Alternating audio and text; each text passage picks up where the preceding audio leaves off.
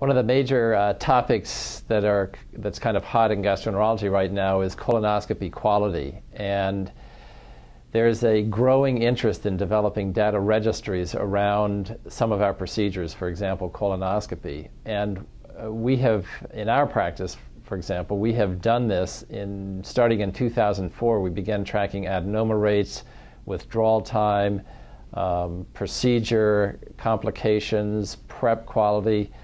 And we've been doing that now. We've got, within our data registry for our practice, we've got over 160,000 colonoscopies recorded for the 45 to 55 gastroenterologists that participate in our practice. And one of the problems we have found is that adenoma find rates don't move very much over the years. So for example, we have compared individual physician adenoma find rates beginning in 2005, 2006, 7, 8, and 9 now, and each individual's adenoma find rate doesn't vary that much, which really calls into question some of the problems we're having nationally trying to develop these quality parameters around these measures.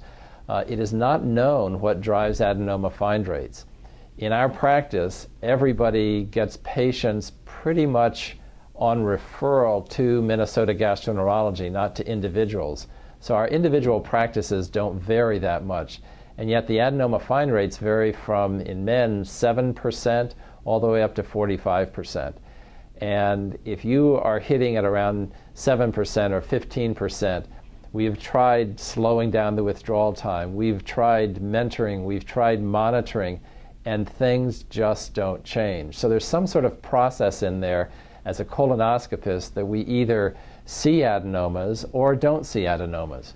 We've also analyzed adenoma find rates by section of the colon, for example. And if you have a low adenoma find rate, it's not that you're missing right-sided more than left-sided. It's pretty spread out across the spectrum. So it's a very, very difficult process that we've found after really following this now for 5 years to identify the factors that alter adenoma find rates.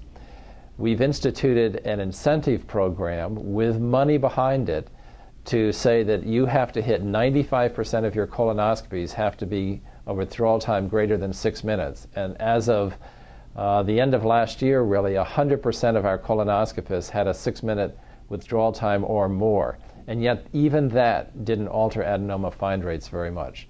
So this is a process that needs a lot of research. And I would advocate anyone needing to know their adenoma find rates and then beginning to look at some of the processes internally, and I mean by individual, that might alter that. Are you clearing out all the pools of stool on the right side? Are you hurrying through one section of the colon? At least those you can do on a personal level. But again, to make this a identified performance measure still begs a lot of research to figure out what causes the differences in the adenoma find rates.